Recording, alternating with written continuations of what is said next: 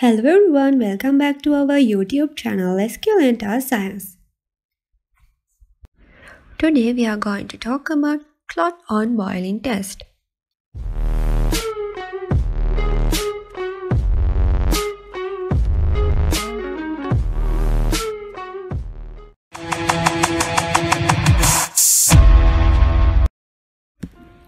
The Clot-on-Boiling Test or COB is done to determine the heat stability of milk through processing. The principle behind the Clot-on-Boiling Test revolves around assessing the heat stability of milk, especially in relation to its acidity.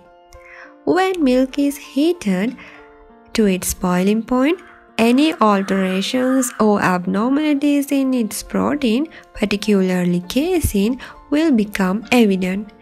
If the milk has been subjected to microbial activity or possesses certain enzymes that have modified the proteins, the milk will coagulate or clot upon boiling. So let's see why milk is clot. The primary reasons for milk to clot upon boiling include increased acidity, presence of enzymes, and abnormalities in milk. If milk acidity has increased significantly, it may lead to coagulation when subjected to heat.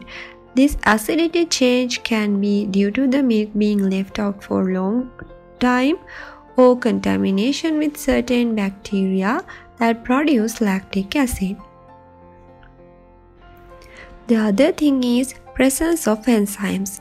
Contamination with enzymes like rennin can cause milk proteins to coagulate upon heating. And the abnormalities in milk. Milk affected by conditions like mastitis may also show clotting upon boiling due to alterations in its composition. Now let's see how to do the Clot-on-Boiling Test and how to interpret the results. You can boil a small amount of milk, that means around 5 ml, in a test tube and observe for clotting or coagulation.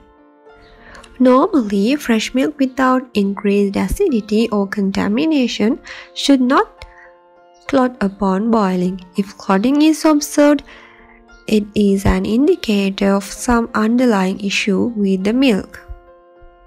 Here you can see how we can observe the clotting of milk during the boiling and normal sample of milk without clots. So why this Clot-on-Boiling Test is important? Because this test is a preliminary check on the quality and stability of milk, and it identifies high protein levels, microorganisms contamination, and heat treatment stability. Also, this is a quick method for detecting acidic or contaminated milk. So this is the brief overview of Clot-on-Boiling Test which we use during quality testing of milk.